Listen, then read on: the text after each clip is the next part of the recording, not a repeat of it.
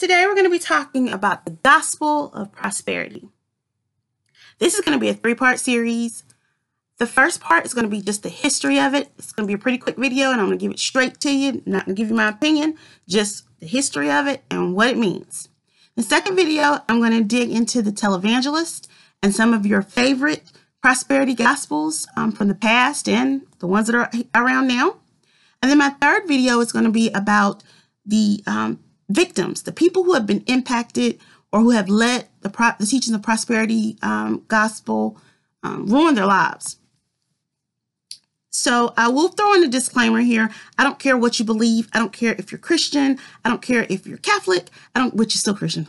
I don't care, what denomination you are. Let's put it that way. I don't care if you are Islamist. I don't care if you are Jewish, Hinduist, Buddhist, atheist. I don't care what you are. I don't care what you believe, as long as you try to be a good person. That's really all that matters to me. But let's dig into this. So prosperity theology can be dated back to the early 1900s, and it coincides with the Industrial Revolution. During this time period, we had strong, very powerful, wealthy men like J.P. Morgan, Andrew Carnegie, J.D. Rockefeller. They were all getting all of this bank, making all this money. And it's amazing how these two things kind of intertwine. Its origins consist of Pentecostal beliefs, New Thought teachings, and American ideologies such as individualism and the attainment of the American dream. Before we dive into this, there are a couple of terms I want you to be familiarized with. The first one is tithing, and that means that you're giving 10% of your income to your church. It is what God commands if you are a Christian. Some different religions also have some form of tithing in it. Offering is anything beyond that 10% that you are willing to give. The last thing that I want you guys to know is New Thought. New Thought is having ideas of spiritual healing, the creative power of constructive thinking, and personal guidance from an inner peace. This is where we get all the self-help books and crap. When we talk about the foundation of prosperity gospel, we have to start with E.W. Kenyon. And he was a Baptist preacher and is often credited with the introduction of mind power teachings to early Pentecostal people who practiced Pentecostalism. He had many friends who were Pentecostal leaders. Now, I know I'm going to be talking a lot about people who are Pentecostal, but I want to just throw out another little disclaimer. I have lots of friends who are part of the Pentecostal denomination. I don't have anything against them. This is just the background of it, and these are facts. Okay.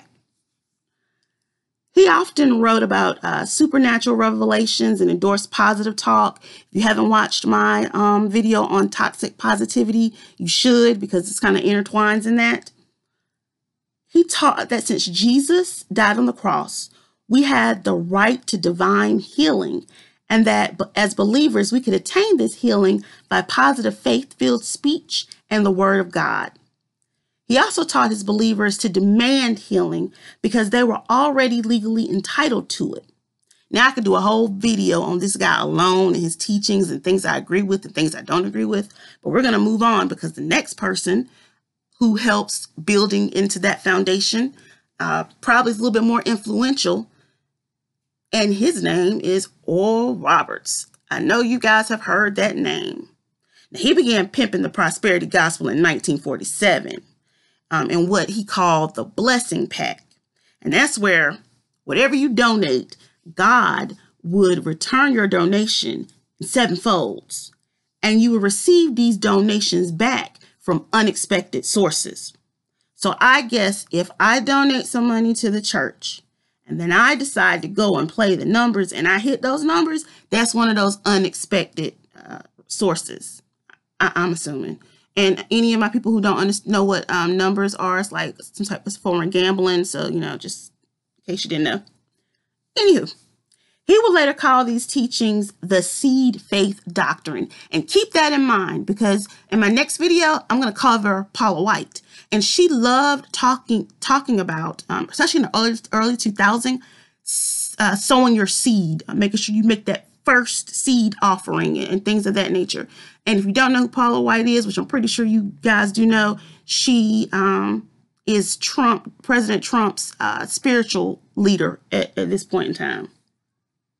Roberts also had been recruiting what he called partners, and these were wealthy donors and very influential Americans who they received exclusive conference invitation and access to him in ways that other people didn't get.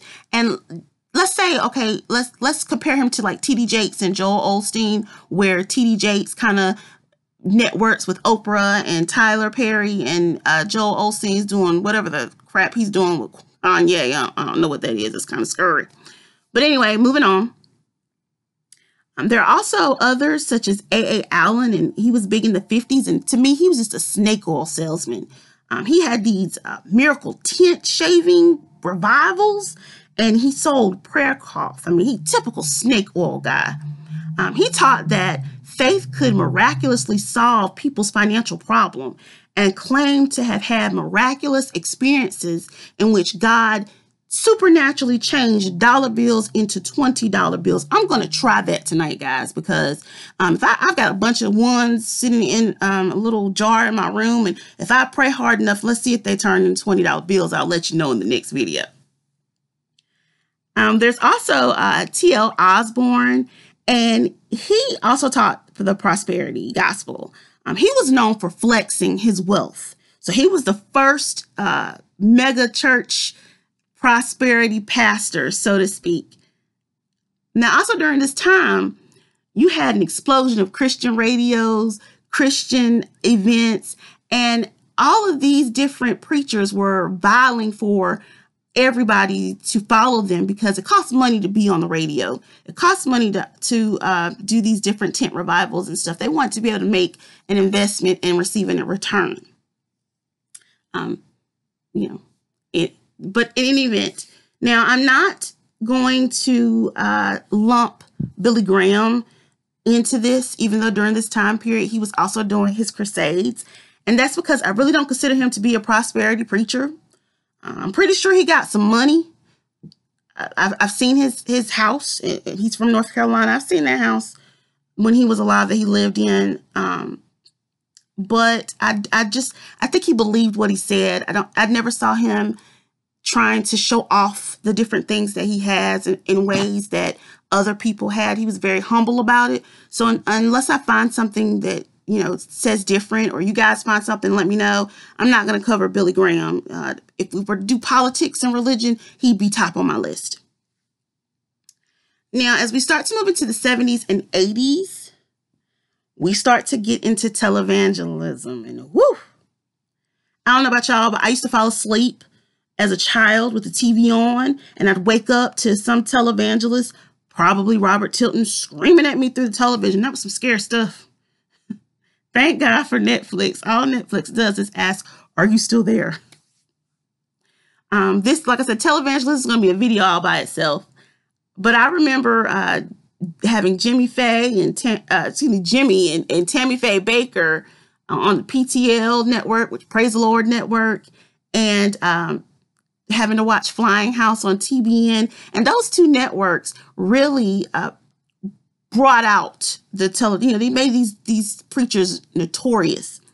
And so you have people like Robert Tilton, and I know everybody in America has had to have either had it come to your house or you've seen one of those envelopes with his name on it and a message up there. I think my stepfather gave him some money back in the 80s, and it is 2020, and he is still sending him different letters and asking for money, and it's ridiculous. And then also you had Benny Hinn, and the first memory I have of Benny Hinn is him slapping somebody upside the head and that person falling out, and me thinking as a child, oh, I don't want to go there. I don't want to go to that church. No. But with the TV boom, and now with the rise of the internet, these prosperity preachers are able to gain access to people all over the world. And we have different prosperity preachers from all over the planet. You have them in Africa. They are really starting to boom in Africa and Asia. And then, of course, you have them here in the United States. You have some in Europe. it's really weird how it's starting to kind of become a global sensation or a global problem, as I see that. I consider this to be a scam, but I'm not going to go into my opinion too much in this video. Now, preachers who teach prosperity often use several scriptures in the Bible to justify what they're saying. I'm going to quote just a couple of these scriptures, and I'm going to quote them from the New International Version, because even though as a child I had to read the King James Version, ain't nobody got time for that today. So one of the first scriptures is coming from the book of Malachi, and the book of Malachi is used so much in the prosperity gospel. But in chapter 3, verse 10, it states, "Bring the whole tithe into the storehouse, that there may be food in my house.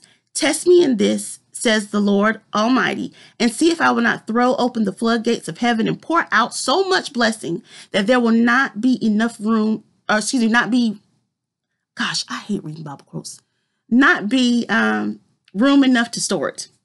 And then also another one is that they use as far as like having faith and then being healed is the 3rd John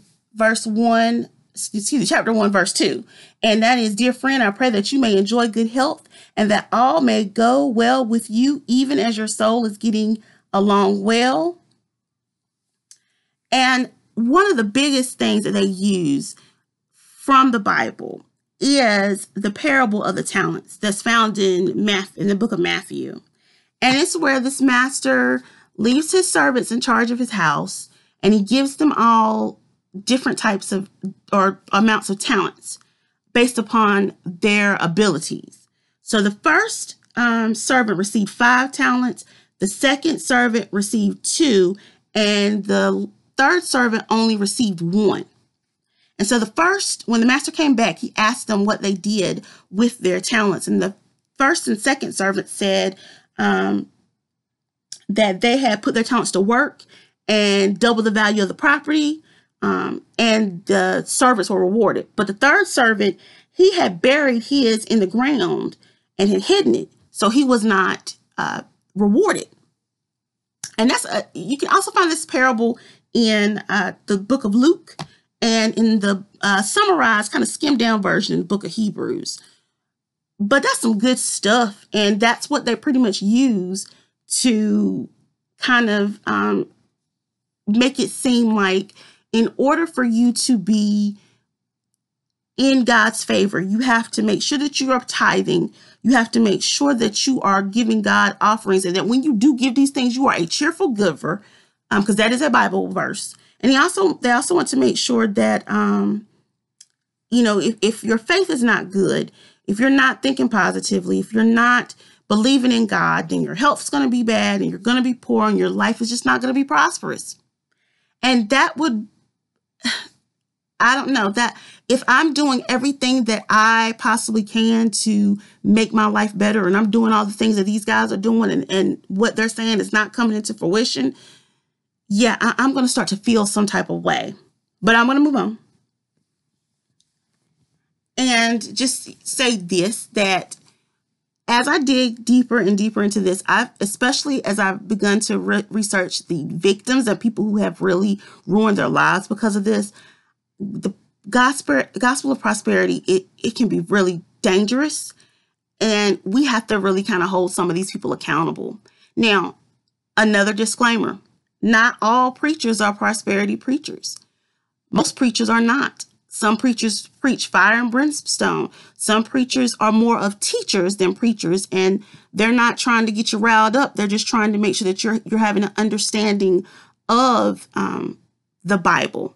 Some preachers are still the humble ones that we used to see back in the day, who understand that they are actually there to serve their flock and not their flock serving them. So, I don't want to just lump every minister into this prosperity preachers, but there are some, and you guys know who they are, that walk around here looking more like pimps, YouTubers, and movie stars than they do like they are actually out in these streets serving the people. But I'm going to end this video here because I've given you the historical background of the prosperity gospel. If you guys have a specific televangelist or minister you guys want me to cover, let me know in the comments, because I will go after them. Well, I'm not going after them because that's not my style, but I will give you the information that I find on them. So part 2 of this will be posted next Sunday. And I think I'm going to keep Sundays as Sinister Sundays, or we kind of dive into murders, mysteries, scandals, and scams that are based upon religion. I think I kind of like that vibe. But anyway, if you like this video, hit the like button. If you don't, it's okay. If you like what I'm putting on my channel and like my videos, definitely subscribe. We would love to have you over here. I cover all types of mysteries, murders, scandals, and scams. And with that being said, you guys have a great night, and I'll see you in the next video.